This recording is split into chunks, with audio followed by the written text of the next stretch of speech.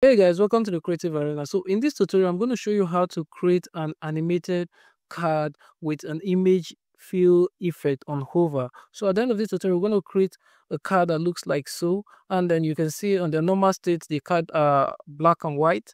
And then when you hover, you're going to have this cool transition to color with this detail pop-up like so. And then come over here, you have the same effect, and you have the same effect here as well, as you can see, with all the content here accessible. Okay, and also in a situation where you don't want to use this effect to create a card like what we have here, you can also use it as a before and after effect like what we have here. And then when you hover, you can see the before and after effect here, and then you do the same here, you hover, you can see just for the images. You can apply it only to images, and then you can also increase the contrast of the image.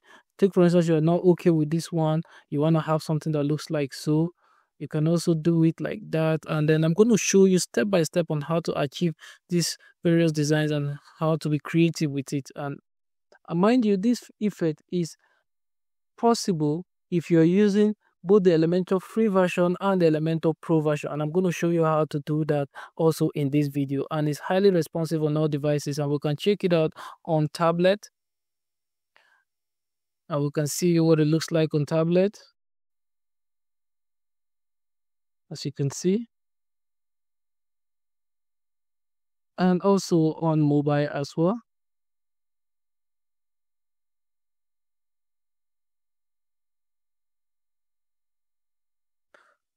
So without further delay, let's dive in and get started.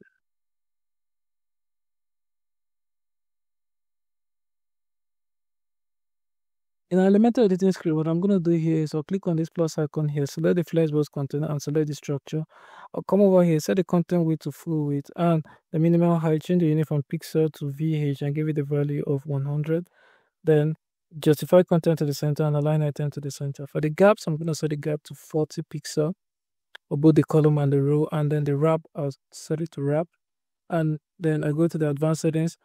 For the padding, I'm just going to give it a padding of 100 pixel all around and unlink this to the left. I'll set it to 20 pixel, to the right 20 pixel. Then I'll come back here to our element area and select the container widget. Now for this container widget here, I'm going to set the content width to full width.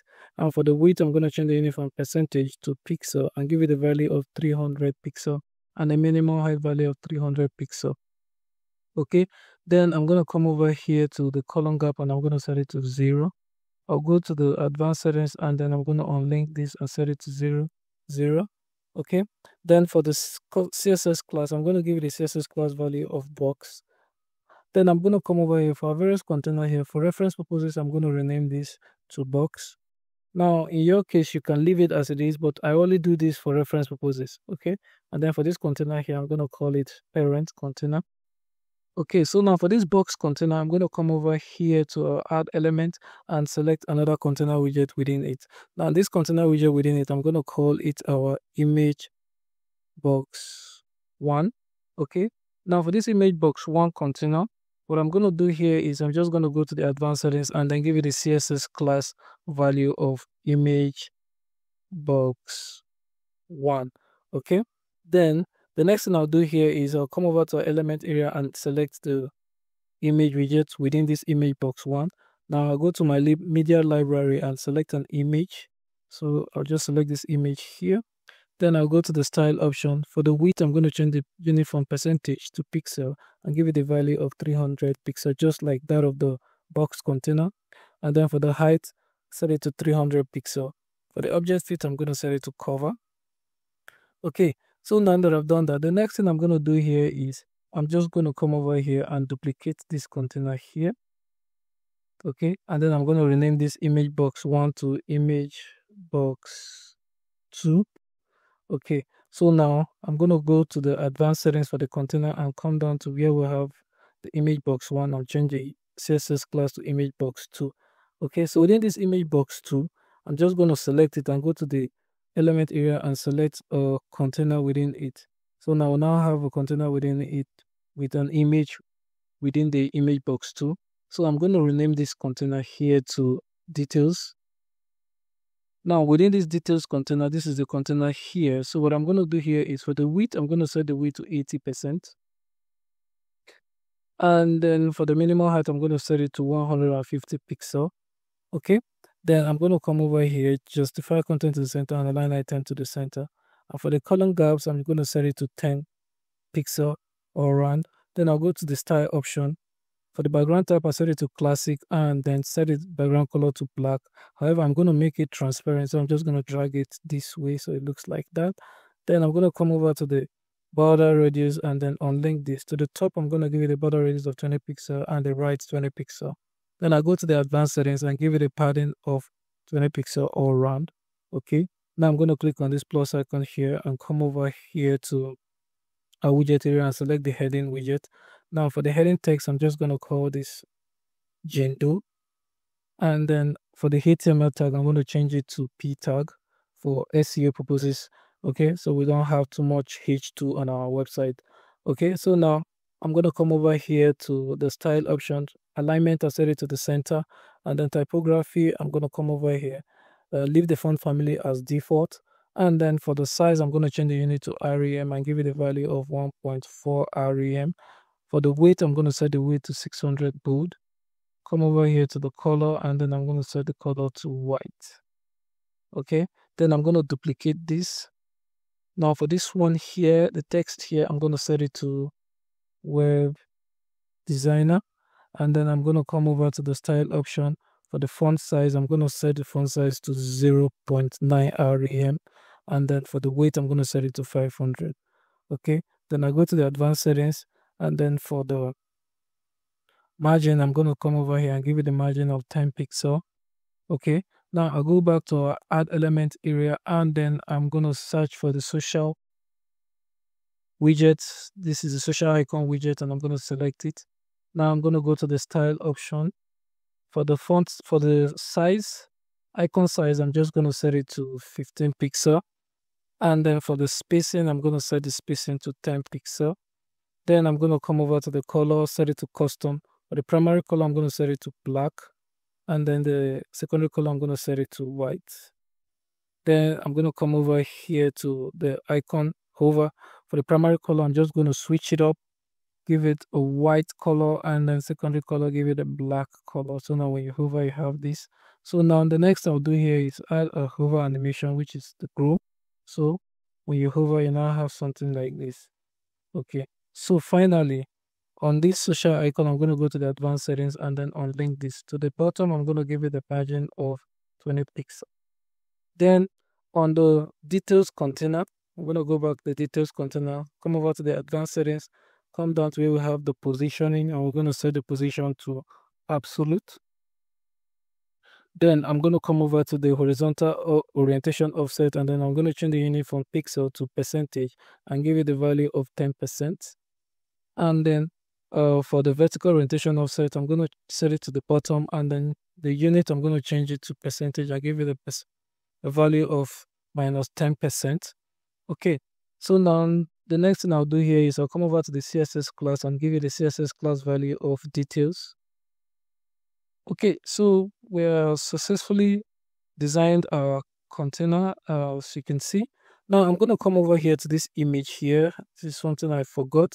For this image here, I'm going to go here, go to the style option, and then for the border radius, I'm going to unlink this and give it a border radius of 20 pixels to the top and 20 pixels to the right. So you can see now that the image in the image box 2 is the one having the border radius at the top, while the image in the image box 1 is just normal image with no border radius. Okay, so we've successfully added the various CSS classes to the various containers.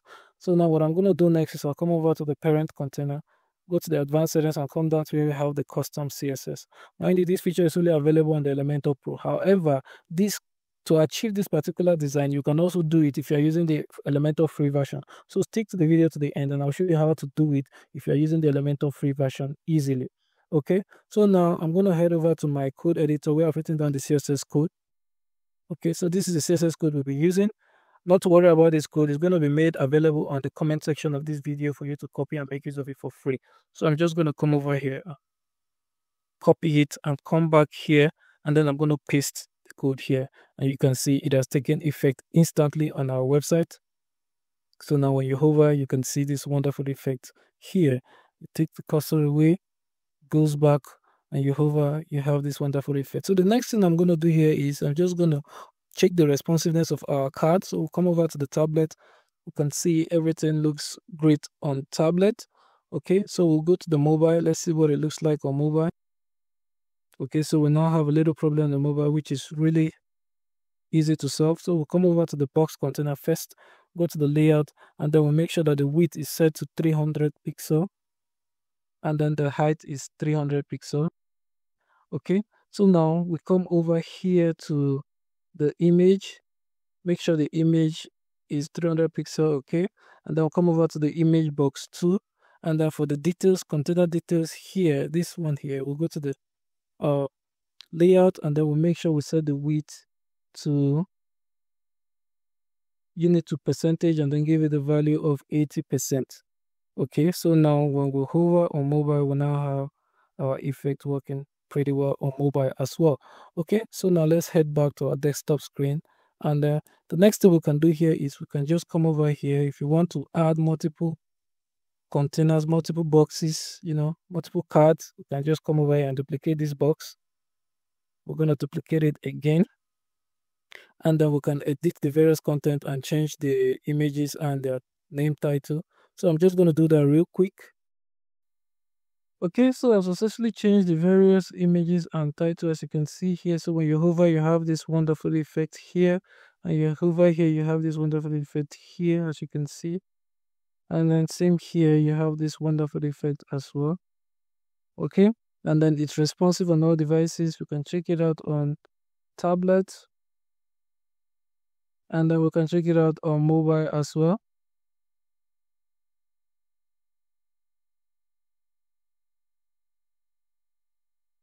Okay, so now what I'm going to do next is I'm just going to come over here. I'm just going to click on the publish so we can preview it on our website. Okay, so click on preview changes, and when you hover, you can have this wonderful effect here. You hover, you can have this wonderful effect, and you hover here. All right, so let's head back to our code so we can know how to customize it easily. All right, so now I'm going to go back here to where we have the parent container, where the advanced settings, and come down to where we have the custom CSS. This is where the code is. So now you're just going to come over here. So in a situation where you are not okay with the contrast level, as you can see here, and you want to adjust it, all you just need to do is come over here to where we have this filter grayscale, and then you come over to the contrast. Now you can either increase it or reduce it depending on what you want. Take for instance, let's say we reduce it to 1. You can see it's now black and white, and then you now have this effect like so on the black and white screen. Okay, now you can come over here, and then you can also adjust it and increase it to, let's say, 2. You see the contrast level is not that high. You increase it to 4. In our situation, we left it at 4. You can increase it to 5, to 8. You can see you can increase it to make it look whatever you want. Just be creative with it. Okay, so now we're just going to set it at 4, and then you can also set the grayscale to 0. You set the grayscale to 0, you're going to have something that looks like so, and then when you hover, you now have something that looks like this, but it doesn't look nice to me. So I'm just going to leave the grayscale at 1. All right, so that's pretty much it.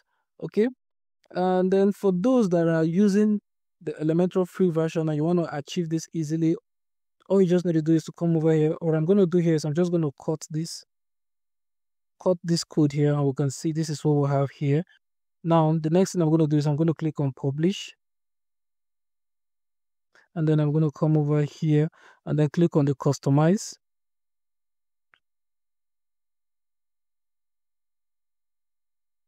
And then come over to where we have the additional CSS feature. Now in the situation where you have other CSS code here, all you just need to do is come over to the last one, and then you give yourself a space, and then you paste your code here, and it will take effect instantly. And as you can see, it's working here as well, and it's working here as well. So that's how you can go about achieving this on when you're using the Elementor free version. Okay, so we just publish this and we exit. And so we've come to the end of this tutorial. If you've learned something new from this tutorial, please remember to give this video a thumbs up. And if you're new to our channel, remember to hit the subscribe button and the bell icon so you get notified first when I drop a new video. And Feel free to drop your comment wherever you're confused or have any questions, and I'll do well to attend to as much as I can. But until then, see you in our next video. For now, bye bye.